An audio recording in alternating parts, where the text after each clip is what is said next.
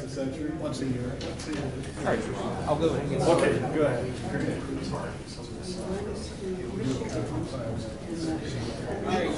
Good evening, everybody. Thank you for coming out tonight. My name is Chad Stoller. I'm the local history librarian.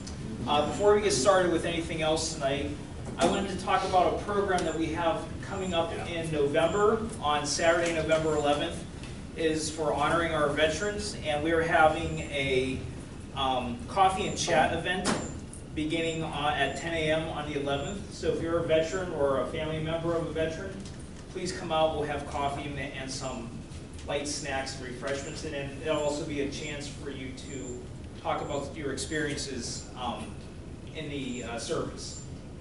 So that's our way of showing some appreciation for our veterans. And then also, if you'd like to, you can email a photo of yourself when you were in the Armed Forces to marketing@westlakelibrary.org. I'll have the sign up here on the piano, so afterwards, if you want to come take a look at this, feel free to. And so, without any further ado, I'm going to turn it over to Steve Pettyjohn. He will make the official introduction. Hi, everybody. Welcome to the World at War Forum.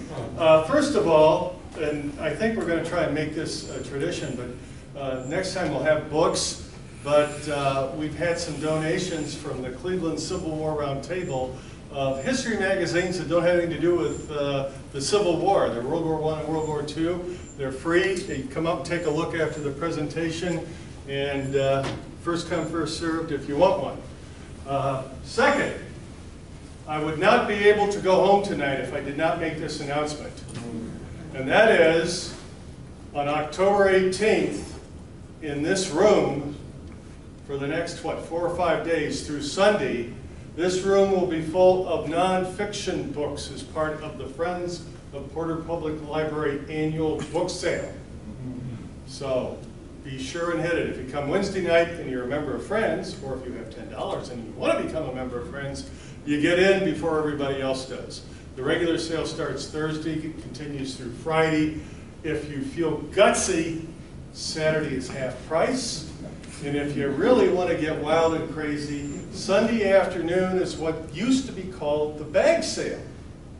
And you would buy a grocery bag for $2 and fill it up. No old bags for sale? No bags for sale this year. You can bring your own bag, and at the end of the day, make a donation based on however grateful you feel. You should feel a lot grateful. Steve, yeah. You said nonfiction. You didn't mean just nonfiction. This room will be full of nonfiction. But the sale. Thank you, because there'll be another room down there full of children's. What is now the Book Nook will be all nonfiction, and there'll be special price stuff for you big spenders, for real bargains on real exclusive books, and I don't know what else, okay? But come out and check it out, because you will get lots of bargains. And if you're a husband and you can take these books home and your wife can complain about the fact that you have too many books. Okay? All right. I have a question, I'm sorry. Yeah. What if you want to recycle some books? What's the best way to give them to you guys? Take them to the Book Nook workroom, which is where the old Book Nook used to be. If you walk down to the end of the hall, look to your right at the end, there's a slot where you can put books in there, okay? And I would suggest that you not do it till after the sale. Because as of next Tuesday morning, we're going to be setting up with about 15,000 books, CDs, DVDs, puzzles, games, you name it. So everybody gets a little crazy, you know, trying to get all that stuff out. So new stuff coming in is not what they're looking for until maybe November 1st, and then feel free to drop stuff off, okay? Well, tonight, I am really pleased to introduce a friend of mine, Chris Howard, right here, from, he should get a double warm welcome because he came all the way from Gates Mills and found his way to Westlake Porter Public Library. And Chris is a fellow member of the Cleveland Civil War Roundtable, where we just survived a trip to 2nd Manassas a couple weeks ago as part of our annual fall field trip. Luckily, neither of us got pneumonia, even though it rained on us all day Saturday. But he's kind of a great example of what we hope people will do as part of this program. I was talking to him at one of the meetings of the round table, and I told him about this group and how we're looking at World War I and World War II and maybe Korea and the Spanish-American War, and that, you know, it's about people wanting to come in and talk about maybe their family or something they're really interested in. He said, well, my dad was at the Huertgen Forest. I'd like to talk about that. So he's been doing research on the Battle of the Huertgen Forest ever since then, because I plopped him into a date and said, you gotta be ready. So I hope you'll, again, join me in welcoming him. And Chris, we're glad you're here. Okay, thank you. Okay, I have a microphone on. Can everybody hear me? Yeah. Okay, good. What they haven't told you is that I was born in Southwest Virginia. We moved to Richmond when I was about 6 or 7, I guess. And so I still have a bit of a twang sometimes. If you can't hear me or can't understand me, you know, raise your hand and yell "damn rebel" at me or something. But I'm here tonight to talk about the Battle of the Huertgen Forest. One of the early people asked how come he'd never heard of it. I hope to answer that question for you. And one of the other things that you'll note here, I dated it October to February. There is a book I have, which I'm going to pass around. It actually says it started in September, and went September to January. So it sort of had an indeterminate start and an indeterminate ending. It wasn't very indeterminate on the ending. They cleared the forest by the end of January, the beginning of February. I've dog-eared a couple of pages so you can look at a map. I'll pass that around. I'd like the books back if I could. And same thing on this one. I've dog-eared not only the map, but also pictures. This one has pictures that I dog-eared. So maybe the pictures are in there. Pictures are in there. But that has a nice map on it also. So besides the one individual who asked me why I'd never heard of it, who was that, by the way? The gentleman there in that nice turquoise shirt said he'd never heard of it, and he wondered why. Do any of you have other questions that you would expect me to answer tonight? Or you just like me to go right ahead and tell you what I know and let you ask questions at the end? Anything else? Yes, sir. Was there any comparable action in Huertgen Forest during the First World War? No. No. Everybody heard the question? Was there comparable action in Huertgen during the First War? No. Yes, sir. You may touch on this. Well, where was this in relation to the Battle of Bulge? You'll see that about 4 slides in with a map, and as I pass the books around, you'll see the maps also. The short answer is it was about 20 miles north of the northern part of the Bulge in the Ardennes. And you could think of the Huertgen Forest as an extension of the Ardennes. Except the Germans chose not to attack out of the Huertgen. They attacked out of the Ardennes about 20 miles south. And I think all of you have probably heard of Malmedy, where the Germans massacred, killed, and that's on one of my maps. That's actually southwest of the Huertgen by 20 miles. So that gives you a flavor of where it is. But let me go ahead and start the presentation. There's some things we're going to cover. The first thing I'm going to talk about is the timeline. Where does this fit within the overall scheme of things? And I think part of that will explain for you why nobody's ever heard about it. The second thing we'll talk about is the map, the geography, what was in the forest, what was around the forest, why did we fight there, those kinds of things. The opposing forces, I've read different things, but I believe parts of 12 or 15 different German divisions were there. Most of them were severely under strength. And on the American side, there are also were about 12 to 15 divisions, except most of them, when they went into the forest, went in at full strength or near full strength. So the Americans had 120, 150,000 troops engaged. The Germans probably had in total, over the course of the battle, 50 or 60,000. I want to talk a little bit about the German tactics and weapons, and the American tactics and weapons. And then I have a brief timeline in the Huertgen. If you read some of the books, like the hardcover one I sent around, it's kind of unbelievable. They talk about this company A does this, and they get bogged down, so company B comes to the rescue, and they advance 200 yards and dig in. And then the next paragraph, company C does something, and so on. So I'm not going to go through what company A did on a particular morning in November or December. I don't think you need to know that or hear that from me tonight. But I will try to give you kind of a broad brush of exactly what happened and when. I think the biggest question is why the battle was fought, why were we there, and what was the aftermath of that.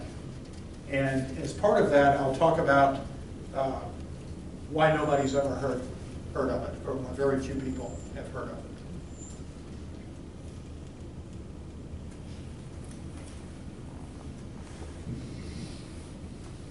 Okay, everybody knows about D-Day, right? 125, 150,000 men landed in one day from various divisions, the 1st Division, the 4th Division, the 29th Division, the Airborne, the Rangers, and so on. And after that, for a period of about 6 weeks, they consolidated their beachhead. They swung towards Cherbourg to get a port so they could bring in supplies. And eventually, they started, and I'm sure most of you have heard of the Red Ball Express. And Cherbourg was the primary port for supplies until, I believe, either the middle of October or the middle of November, when they finally got Antwerp in Holland open. And I made a point here. Again, you've probably heard of the Red Ball Express. I did a Google. How far is it from Cherbourg to Aachen, which is on the border between Germany and Luxembourg and Belgium. And it's about 20 miles from the Huertgen Forest. And Google told me that that was 440 miles one way. So you can see there was a huge problem as the summer proceeded on with getting supplies. Again, that's probably why you've heard about everybody's heard of the Red Ball Express, right? Does everybody know what that is?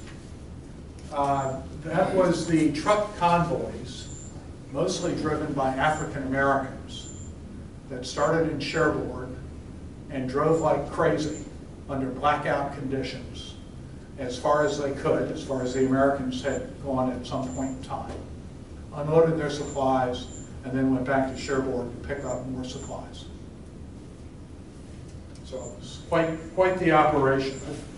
I forget the number of trucks involved, but it was thousands of trucks, thousands of drivers, millions of gallons of gasoline consumed just to get the trucks there and back. Okay, maybe you've heard of this, the breakout from St. Lo, the Falaise Pocket, where the German army was essentially surrounded. I think they had about a 10 or 15 mile gap that they could escape through, and perhaps 40% of the German, 20% of the German army was able to escape through that gap, hightail it back to Germany, and the rest of the Germans were either killed or taken prisoner, several 100,000. Paris. Paris was liberated. I've read 3 or 4 different recounts of who the first American troops were in Paris. I'm not quite sure who in fact got the glory, since everybody seemed to claim that they were the first ones to march down the Champs-Élysées, or whatever I think it's called. And Champs-Élysées, is that it? And the Arc de Triomphe. They're pictures of the Americans marching. But I believe there were several other American divisions, battalions, whatever, that marched and then essentially bypassed the city because they were chasing the Germans back to Germany. The first Americans to reach the, has everybody heard of the Siegfried Line or the West Wall? Okay, that was a counterpart to the Maginot Line. The French built a 400-mile wall to protect themselves from the Germans. They neglected to put it up in Belgium and Holland. So when Hitler attacked, they bypassed the Maginot Line, got into France. France fell in 45 days. But the Germans built a similar line of fortifications several miles east of where the Maginot Line was. And the first Americans to encounter the Siegfried Line or the West Wall did so just past the Belgian border, near the Huertgen Forest, sometime around the middle of September. Again, there are probably 3 or 4 different American units that claim to be the first to encounter the West Wall.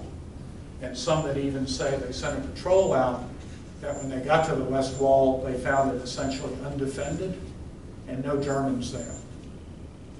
But because of the logistics problem with the Red Ball Express, they were told to hunker down. So they didn't do anything. They may have patrolled, but they didn't actually attack along the West Wall. The next thing I'm sure you've heard about is A Bridge Too Far. Right? Everybody's seen the movie? Sean Connery, I think Sean Connery was in that one.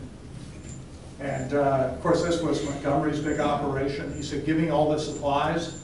Don't give any of the supplies to Patton or to Hodges in the First Army. And I'll go capture these bridges so we can get across the Rhine River. And that was the end of September. So now we're at the end of September, and essentially nothing is happening. I show here Antwerp becomes opera. I think Antwerp may have been captured October 24th, but it really didn't become fully operational. The Germans, of course, had destroyed, the cranes and the docks and so on that the Americans had to rebuild before they could use it. That was in Montgomery's sector. Good old Montgomery.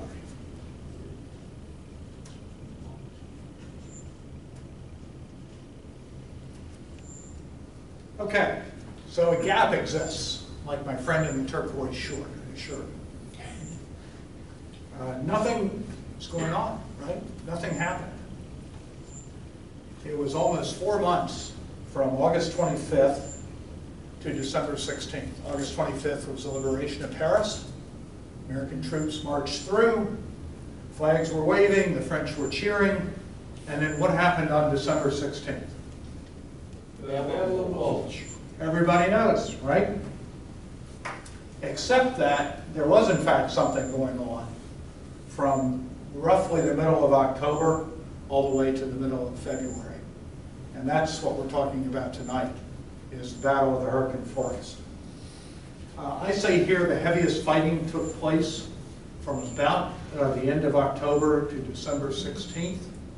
I believe the 1st American Division was committed about October 17th. The 2nd American Division was committed on November 3rd. The 3rd on November 16th or 17th.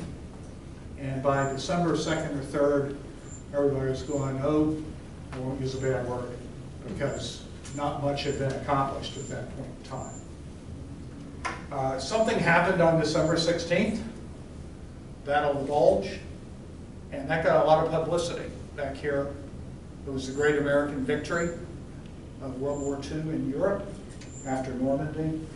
And the Battle of the Bulge, the records I looked up said that went from December 16th to January 28th. I believe January 28th is when the last of the Germans got back to the Ardennes or behind the Ardennes. I put on here Remagen. Remagen was about 6 weeks later. Most of you have probably heard of that because that's the first bridge that we got to cross the Rhine. Things really started Hitler died, killed himself. The Russians were in Berlin, I think a few days before that. And then VE Day, May 8th. So you can see there was a very compressed timeline after the Bulge, Remagen, Hitler killing himself, and the surrender. Almost as much time, actually less time, than the time that was spent in the Huertgen Forest. Any questions or comments about that? Anybody have anything to add to that? Okay, so where are we with the Huertgen Forest? We're about 3 miles in to the German territory, east of the Belgian-German border. It's a very small area. This was a forest preserve, similar to what I was laughing about with Chad earlier. You know, the Wayne National Forest in southeastern Ohio is a forest preserve. Well, the Huertgenwald, the Huertgen Forest, was a German forest preserve. It had been cut, but it also had some old growth trees in there. So the newer trees were primarily conifers, pine trees, if you will. Some of the old growth trees were 100 to 125 feet tall.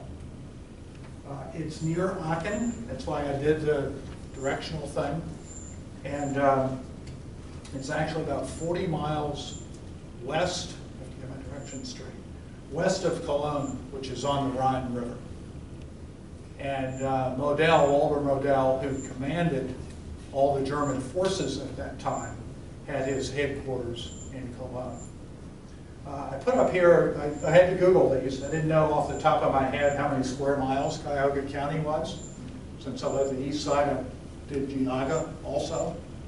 And you can see 50 square miles. I don't know, what did I say? I said if you drew a line from the lake to Columbia Station south of here, over to Strongsville, and then back up to the lake on Lakewood, you'd probably have about the same square miles of what the Huertgen Forest was.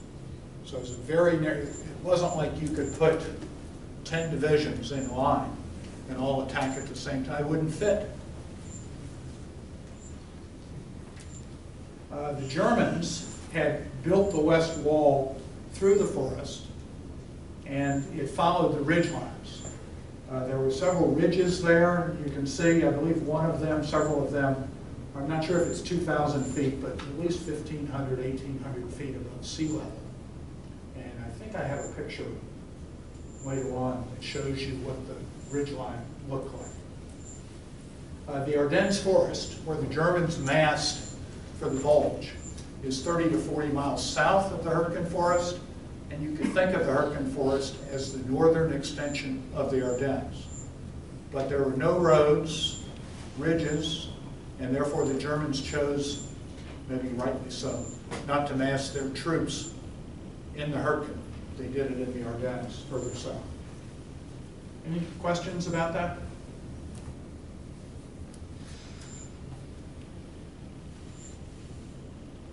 Okay, this is a map, not sure. That looks pretty good up on the big screen. I marked a couple of things here. Let me use my mouse. Can you see the mouse there? Does that show up? I guess not. Let me point. This is Malmedy. And the Ardennes is really right in this area, pretty much where I have the box that says the Huertgen Forest. And the yellow would be the outline, would be the Huertgen Forest. These are the double lines of the west wall. Here they had, I believe there were several ridge lines there, and they put defenses on both the ridge lines. Let's see, the Aachen is up here. The first here is talking about the first U.S. Army, Courtney Hodges. He didn't get any publicity because there was a guy next to him to the south named Pat in the Third Army. And he got all the publicity. Hodges, I guess, was pretty buttoned down. So there's Aachen, and way over here, you can see Cologne up at the top. Can everybody see that? Yeah. So the area of the Huertgen Forest is roughly triangular shaped. It's on this ridge line, and Aachen is here, and there's a gap between Aachen and the Huertgen Forest. I've read that it's called the Aachen Gap. Very easy to remember. And the reason for that is that in that Aachen Gap, there's low-lying land.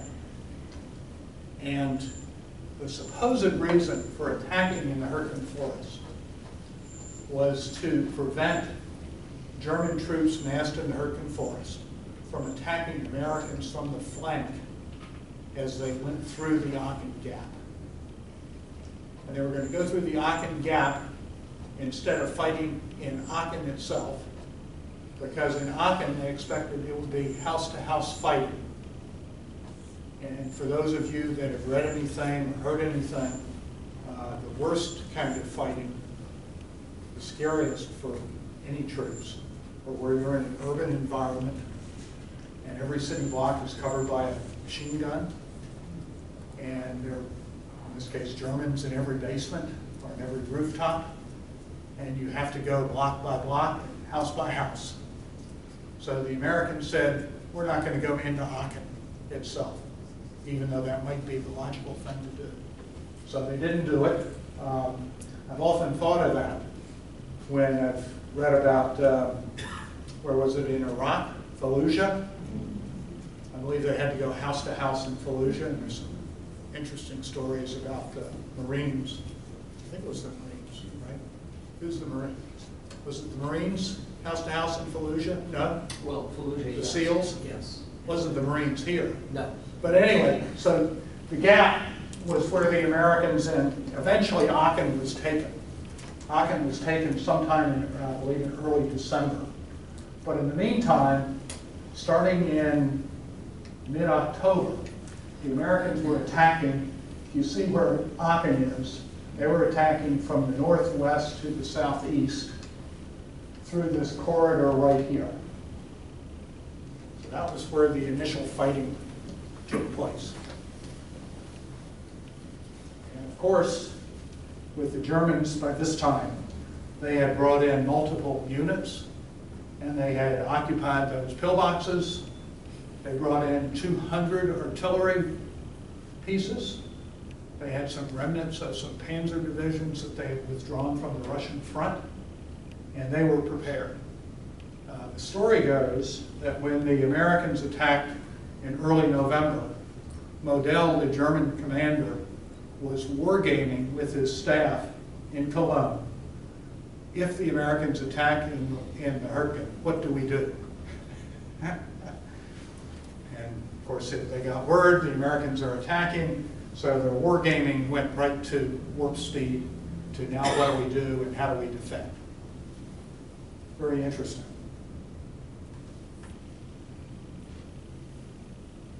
That's a picture of the west wall of the Siegfried Line, not through a forest, but you can see the dragons. I think those things are called the dragon's teeth. They're meant as anti-tank barricades. And when it's defended by machine guns with crossfire and artillery back behind the line, zeroed in on logical places like roads, it's a pretty deadly combination. That's a view today, a recent view, looking over the Kaul Valley. When I pointed before at the direction of attack, that was the Kaul Valley. And you're looking at where the Americans are coming from towards where the Germans are waiting for them in this picture. So you can see the ridge lines here very well, which is why I wanted to show the picture.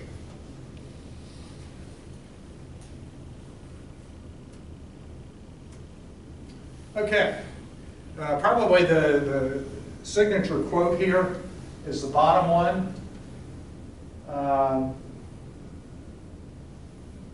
Actually, that's on the next chart. But the weather was wet and cold with snow.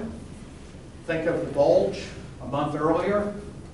There was limited use of trucks. I think I have a picture of a truck sliding around in the mud. There's one mention of American tanks and tank destroyers going up the one forest path road and sliding off that forest path down into a ravine. So American armor, American trucks were almost useless here. And of course, with the bad weather, it meant that support from airplanes was also very difficult to find. Men were in their foxholes and dugouts for days. When it rained, the foxholes and the dugouts filled with water. They were being bombarded by the Germans, so they stayed in their hole. And after 5 or 6 or 7 days, men came down with what's called trench foot, just like in World War I, for those of you that have followed World War I. I put up here one of the divisions did not get a hot meal. Yes, sir. What is trench foot? I knew somebody was going to ask me that. When your feet are wet for days wet and cold for days at a time, the skin on your feet eventually gets loose, and if it's in boots and now you have to march or run someplace, the skin will fall off your feet and you're incapacitated. Because if you're an infantryman, you can't. I don't know, Bob, is that you were in the Army? Am I giving the right explanation of it? Yep. So one of the things the officers are supposed to do is go around to their men and say, take off your shoes, let me look at your feet, put on a dry pair of socks. Here's a new issue of boots.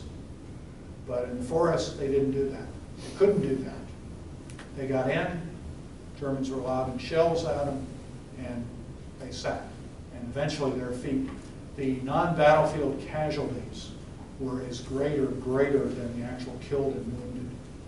And trench foot was one of those. And again, if you've read about World War I, that's one of the things they talk about in World War I is trench foot.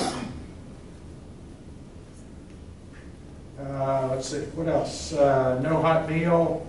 I think in one of the books they say that one of the regiments got a turkey sandwich for Thanksgiving dinner, because Thanksgiving occurred. But otherwise, they didn't have any hot food for 17 days.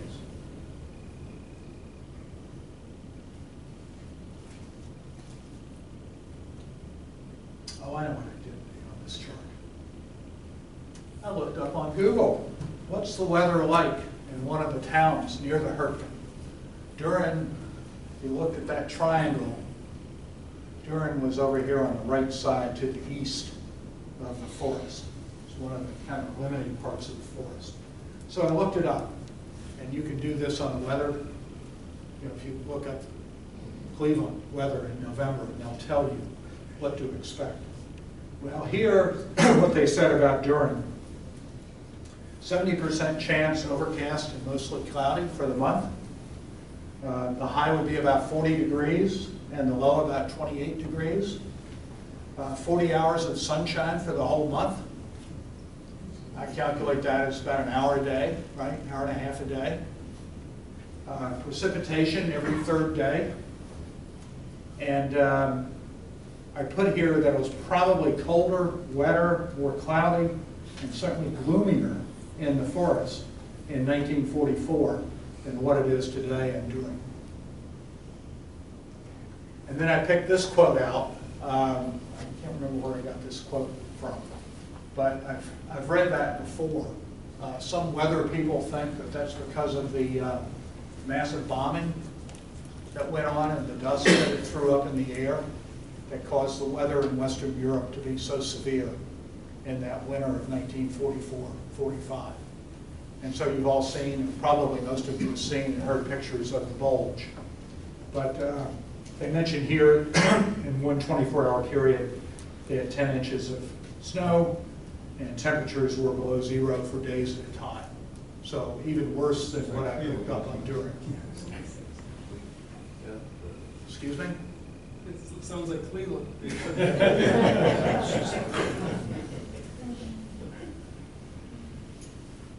Okay, there's a picture of a 2.5-ton truck.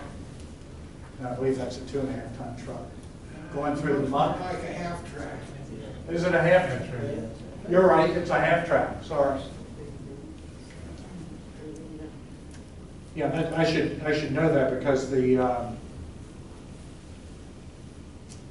don't think the truck usually had the gun, the machine gun, on top of it, the way the half-track does.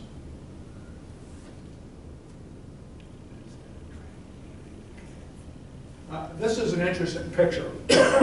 One of the things I read, it's a Civil War guy, they said that this was the worst fighting conditions for Americans since the Battle of the Wilderness. If you know anything about the Civil War, you know in the wilderness there were only 2 or 3 ways through the forest, and Lee chose to attack there because he thought that that would inhibit Grant. It did inhibit Grant from bringing greater numbers to bear on his troops. But what it meant was they could not maneuver. Longstreet was actually shot by his own men in the wilderness and had to be relieved of command. But that's a picture of the forest, and you can see the trees there, how closely spaced they are.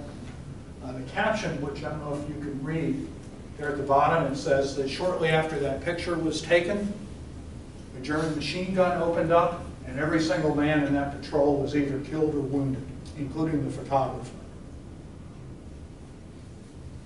So for posterity, we got the picture. But the men, unfortunately, you can see that. How would you see 50 or 100 yards in front of you, especially if the Germans were dug in and waiting for you? I believe that's the same picture. Again, you can see the size of the trees, how close they are together. And that was the general way that the Americans attacked in the forest. Small units, groping their way forward, and when contact was made, they had to hunker down and try to figure out how to go get that 2 Germans behind the machine gun holding up 50 or 150 Americans. Okay, so who was fighting who?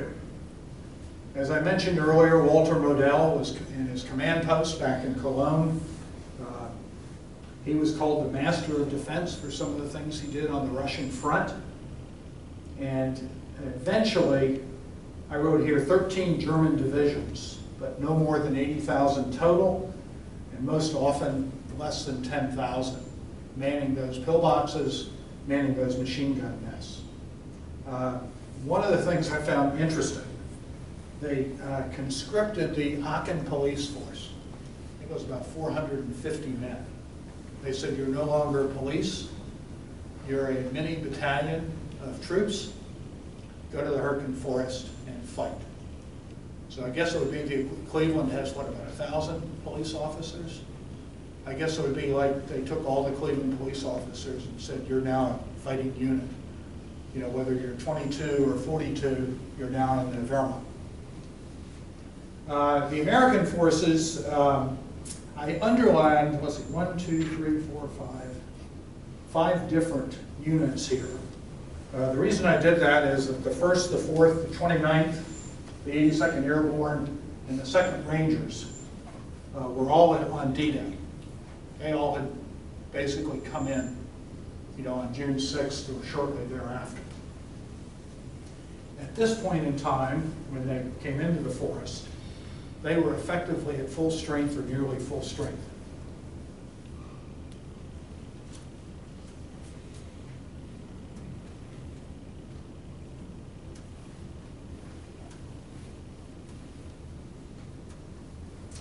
That's an American infantry division in World War II. 10 to 12,000 men. That would include their 3 regiments of about 3,000 men each in associated forces. Engineers, artillery, medical supply with them.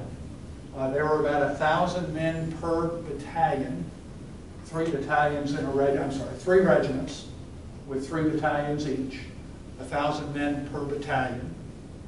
And then each battalion had roughly 5 companies of 180 men, plus some support elements as well.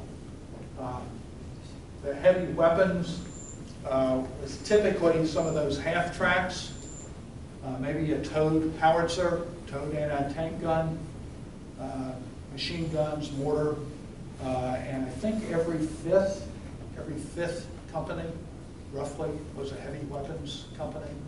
And they often had heavy weapons platoons with the infantrymen also in support.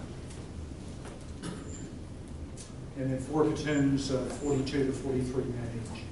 So in a battalion, you would have 20, 25 officers, and in the regiment, you would have maybe 85 or 100 officers, or more, actually.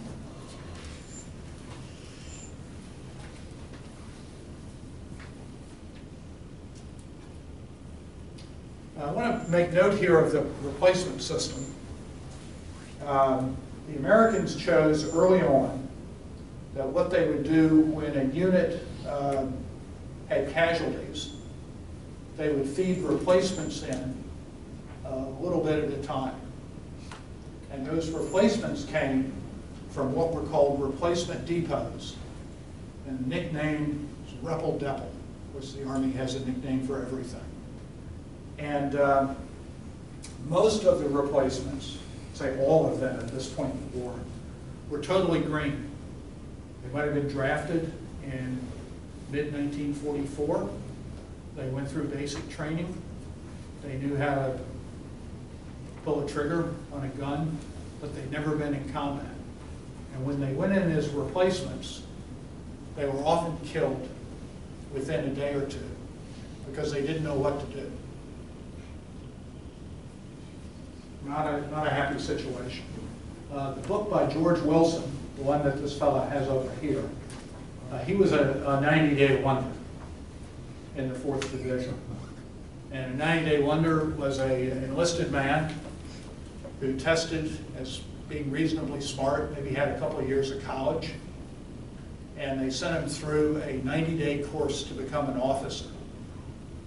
And then in his case, he came out of a replacement depot and he came to the 4th Division, I believe in about the middle of July, after some of the heavy fighting in Normandy, and same low, you know, where there were a lot of casualties. I'll digress here. My father was in the 4th Division, and he came out of a replacement depot in mid-July. And one of his enlisted men, I have a picture of him later I'll show you, one of his enlisted men said that my father was the 5th of 8 lieutenants that he had in his unit. So lieutenants, you know, nobody cares about them, right? They're disposable.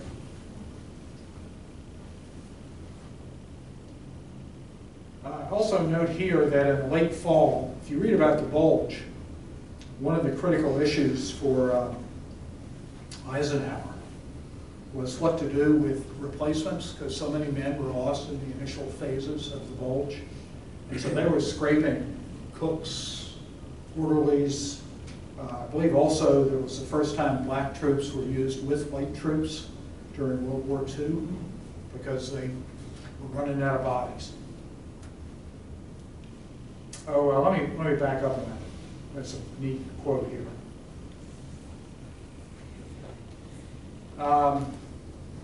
The commander of the 22nd Regiment was a man named Buck Lannon. And he wrote a book, the guy whose book wrote that book, George Wilson, said that when he came out as a replacement, Buck Lannon told him, "If you survive, I'll promote you." He said this to, I don't know, half a dozen lieutenants who were coming in as replacements. So, of course, it scared the hell out of this guy. You know, 22, 23-year-old, you know, 90-day wonder, to have the regimental commander tell him that. But it was a big problem in the forest.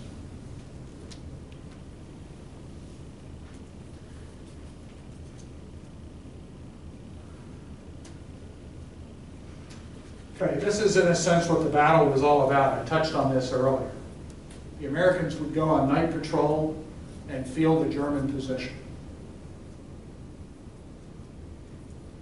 Americans would attack on a narrow front with 2 or 3 companies, a couple in the front, a couple on the side, and they would move out after the Americans put in an artillery barrage, because if we had artillery, and several times the Air Force came in, both the P, whatever they were, for the low-level bombing, as well as the B-17s. And then the Americans would encounter a minefield. And I don't know that I went over, did I go over Bouncing Betties on the other chart? No. I skipped through it? I did? I wanted to talk about that. A Bouncing Betty was a nickname for a German mine, anti-personnel mine.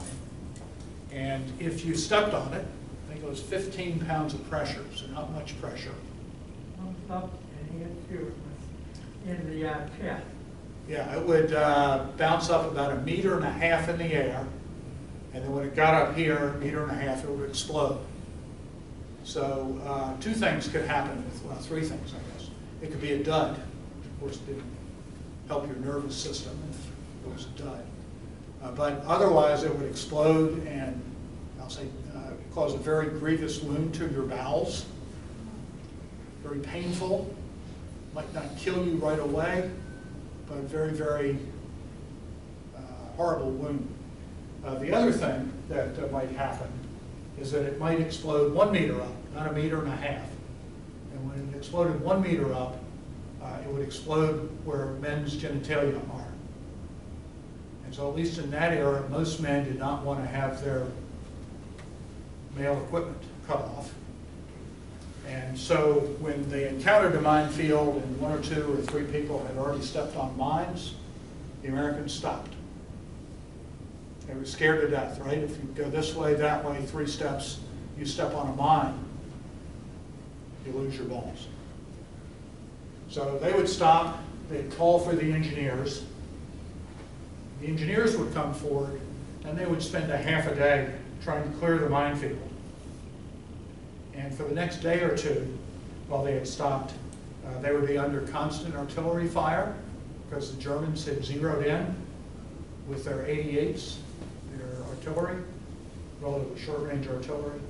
And they also had zeroed in with their rockets, their barrage rockets, the so-called screaming meanies, that had 6 rocket launchers come over and explode in about a 50 to 100 square yard area and hurt anything that was standing up. So the Americans didn't accomplish very much. They might have got a few hundred yards of terrain. They got a lot of casualties. And as I mentioned earlier, to take casualties back had to be done with a 2-man carrier. So 2 men to carry 1 man and carry him back 1 mile to 1.5 miles through those woods I showed you. All usually under constant artillery fire. So it was not a good situation to be in.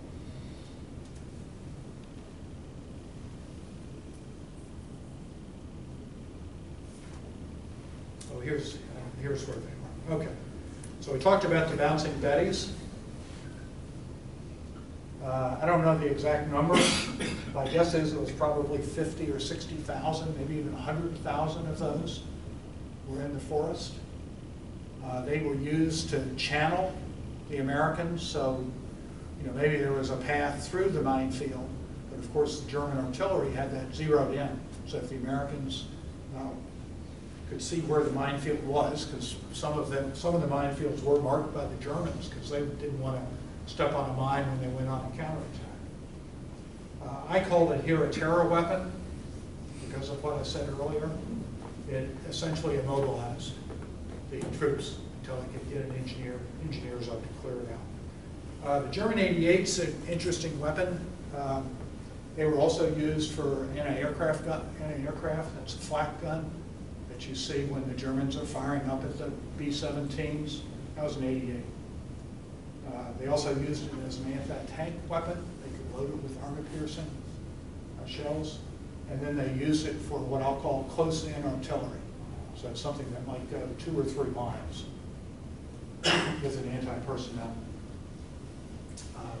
One of the things that often happened... Chris, you have a question over there? Oh, I'm sorry. Questions. Sure. Yeah, did they also put 88s on the Tiger tanks? Yes, yes. It was a very formidable weapon for the Germans, very able to be used in a variety of ways. Yes? How did the American engineers clear the minefields? Well, there was metal, so they had a metal detector. And they could, you may have seen this in some of the movies, they could go forward on their bellies with a bayonet, searching for it, and if they got it on the side as opposed to 15 pounds of pressure, they could dig around it and pull it out. That was a pretty laborious process, especially if the Germans were shelling. Yes, sir. Are many of these pods still in place today? Oh boy, I don't know. I think what happened after World War II, we had captured several million German soldiers. And I think what we did for several years was have them go and do a mine clearing. We gave them equipment, but we had them do mine clearing operations where we knew mines had been laid. But I'm sure there's still some that, were not caught. Yes. I was in Germany from 72 to 76, and we were still finding a few of these occasionally. Yeah, I'm sure that's the case. I mean, they still find Civil War rounds that are hot, that are active. That's what, 160 years after. There's stuff still left over from World War I. Right. Yeah, every once in a while you hear about that in Belgium. Okay, a tree burst. Let me talk about a tree burst for a minute. You saw those trees. They're 100 feet up, got branches out. A tree burst is when the artillery shell came in. Normally what's supposed to happen with that, it lands on the ground, big explosion, and it throws shrapnel in a 50 to 75 feet around where it landed, maybe longer. So what the Americans were trained to do, logical thing to do in that case, is to get flat on your belly and get in a foxhole or some kind of hole that you've done. And that's great, except that in a tree burst, they would hit the top of the tree and explode, and then all the shrapnel would come down on you. If you're lying flat on the ground, up there, shrapnel comes and gets you. Unlike in a normal situation, it lands 25 yards to the right or 20 yards to the left, and you're flat on the ground and in a hole, you're going to be okay. But in a tree burst, you wouldn't be. So a very, very scary thing. The newbies that I talked about, what would often happen with them in the first artillery barrage, they would either go flat or they would start to run away. And in either case, it was deadly for them. The optimum position to take was to hug a tree. So you saw those big trees, go hug it. If it lands up there and spreads its shrapnel all over the place, you're okay. And you have your helmet on, of course. And also turn the tree limbs into shrapnel. Yes. Yeah. If you've ever seen pictures after an ice storm on a mountain ridge, like in the Appalachians, all the tree limbs, because of the ice, have been shredded, if you will, and only been standing is the main guy. And in Huertgen Forest, that's usually what you saw after the Americans went through and the Germans had done all their barrages. All the limbs were broken off. As this gentleman said, they could hurt you, fall 100 feet, or bigger than my arm. It's not good for you. And the only thing standing would have been the element of the tree trunk. And then here I mentioned the screaming Nemes. I think we're using those, or we've given some of what we have today is it HIMARS? Is that the rocket we have today that we've given to Ukraine to go after the Russians? Similar weapon. The Germans had this. I don't believe the Americans had an equivalent weapon system in World War II. We do now. We go involved here. The Germans also had some panzers available for counterattack. They had their entrenchments and their pillboxes with machine guns and crossfire. So they had everything you needed. have a nice defensive situation.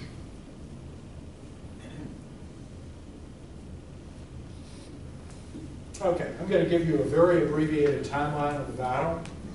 The 9th Division attacked 3,000 yards, half a mile, with 4,500 casualties out of their 10,000. The 28th Division went in, relieved the 9th, and their commander was a man named Norman Dutch Coda. See somebody nodding in the back, you probably know him because he's considered one of the heroes of D-Day. If you saw the movie from 50 years ago, was it Robert Mitchum played him? Yeah. I think it was Robert Mitchum played him. But he went in on the second wave with the 29th Division on D-Day. And some people think he should have gotten, he got 2 Distinguished Service Crosses that day. Some people think he should have gotten the Medal of Honor. So he was all over the beach trying to get men. The 29th, as you know, if you follow that, you know, the Bedford Boys, you know, where they went in basically the first wave, and everybody in the first wave for the 29th Division was killed or wounded. He went into the second wave and was able to get them off the beach. But because of that, he got promoted. Now he's the division commander of not the 29th, but the 28th. And he was given an attack plan he went up to see the Army commander and the Corps commander, and they gave him an attack plan. And they said on this such and such a day, I think it was 2 days later, first day and night you're going to get into position. The following day you're going to attack. And we're not going to do any artillery barrage. You're going to get these guys by surprise. And no patrolling. You don't have time to patrol. Just attack. So that's what they did. And they attacked along the one trail that went down into that valley and then up the other side. I think I have a picture of that here, and maybe my book has a picture of the Call Trail also. But they got through to the other side of the Call River. There's a little stream. And on the other side of the stream, the Germans counterattacked with like 5 or 6 panzers. They cut off the 2 or 3 companies that had made it through the river. And thereafter, all of Dutch Coda's activities were to try to reinforce and relieve that cut-off group of men, which he never did. I believe 400 or 500 of them were taken prisoner by the Germans. So it was a disaster. I say here he had 6,000 casualties. So 10 or 11,000 men and half of them casualties in 2 weeks. The 15th through the 2nd, the 4th Division went in. The 22nd Regiment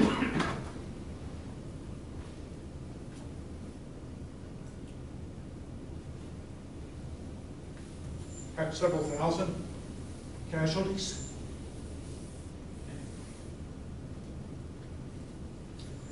I note here in the first 2.5, 3 days, all 3 battalion commanders, all lieutenant colonels, almost unheard of, were killed or wounded. So they had 3 battalion commanders. All 3 of them had to be evacuated, dead, or evacuated wounded in the first couple of days. And that's because the Germans by then were ready. They knew what was coming and they were ready.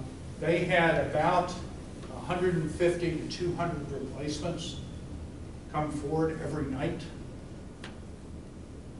And at the end of that time, they basically were destroyed as an effective fighting force. Nobody knew anybody. They had maybe in a platoon, they might have 6 or 8 people that had been there before. They hadn't got enough replacements, so maybe they had 28 men, probably a replacement officer. So it wasn't good. They were relieved and sent to a quiet sector on the Western Front, on the east, whatever, on the German border. That quiet sector turned out to be the northern shoulder of the Battle of the Bulge. So on December 16th, the Germans came rolling by. They lost a lot of men, not that many men. They kind of swung back and let the Germans go through, and so they were on the flank of the Bulge.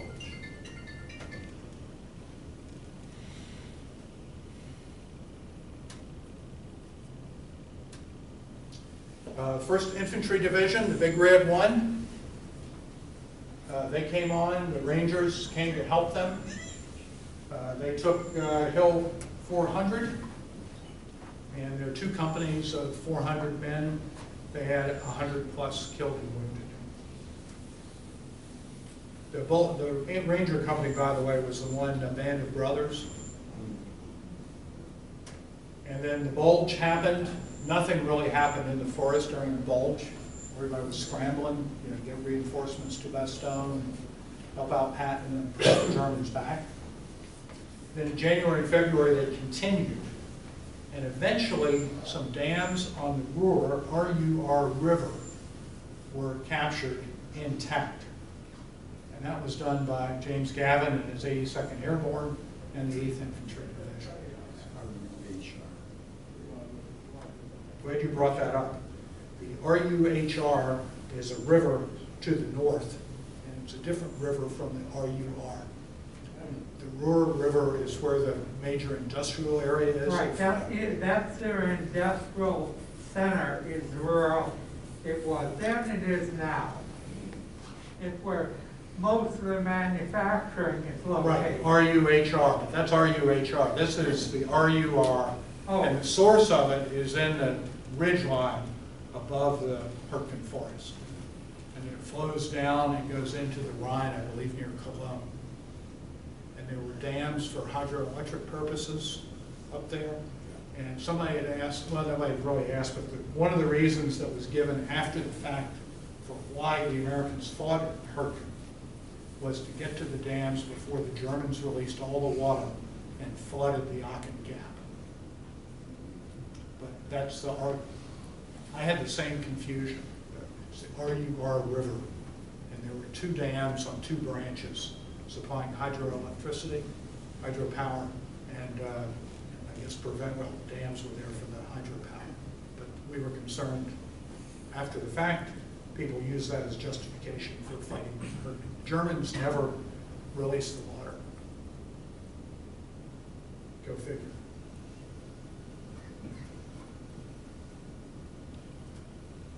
Okay, I decided to show this. Okay, on time, I think. This is, does anybody know what this is? Bloody bucket. Yeah. Pennsylvania National Guard. Yeah, the Pennsylvania National Guard unit became the 28th Division. And as all of you know, since you're from Ohio, Pennsylvania is the Keystone State. So their shoulder patch is the Keystone, red Keystone.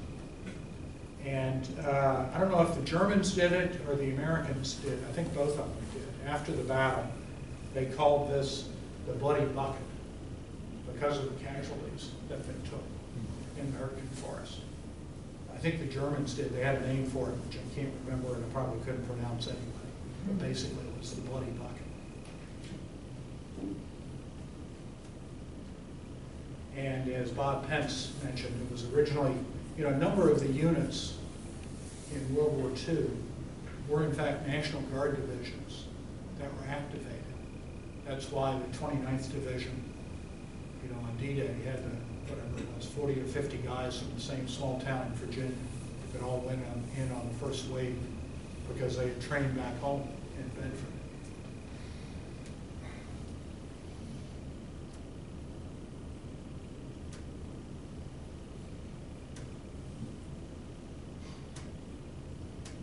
Oh yeah, I wanted to mention Dutch Coda here.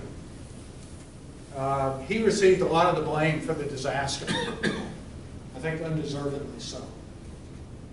When he's given an attack plan by people 20 miles behind him and told, this is your launch date, and it's less than 24 hours later. You salute and you do what the guy tells you. But he was given a lot of blame. He did remain in command of the 28th Division, but after the war, He hoped to remain, he was a West Pointer. He hoped to remain in the Army and be promoted as Major General. And he was never promoted. He was in fact asked to resign in 1947. They claimed because his health was poor. They gave him a physical and said, "Oh, you have to get out." So, but like all the others, he was hampered by the forest, the terrain, the weather, and frankly the Germans as well.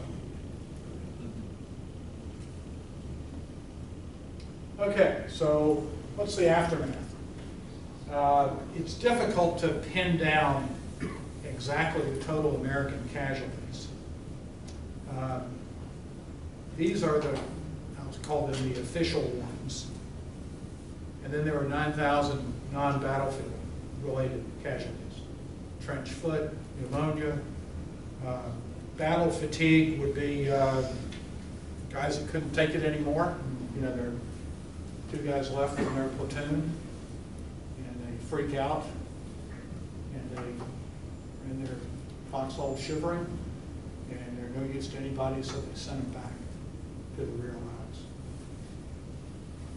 A couple of, I mentioned this earlier, worse conditions for, yes sir? Is the 9,000 non-battle related casualties included in the original 24,000? No. Okay. No. It was Okay. 32 to 35,000 total casualties among the 100, 120 that fought there. And I mentioned those 3 early ones. I think I said the 9th, 28th, and the 4th. Between them had about half those casualties. The other divisions that were engaged had a lot of casualties also, but not as severely as those 3. And I wanted to mention the replacement. I think I mentioned that earlier. The American replacement system is probably not as well thought as it should have been. In the Civil War, a couple of Civil War people here, they can correct me, but in the Civil War, the American units basically were fought out until there was nobody left. And then they were given an opportunity to re-enlist, and they brought in a whole new unit, and they renamed it 84th Pennsylvania instead of the 17th. The Confederates used a different strategy. Where they could, they sent the men home in the winter, and they recruited from amongst their compadres in whatever county they had come from, and brought replacements back with them. But of course, as the war dragged on for the Confederates, there was nobody left to bring forward. But I'm not sure what the best method for replacements is, and I'm not sure that the Americans had ever planned on casualties to the extent that I shared with you. Oh, I wanted to mention this.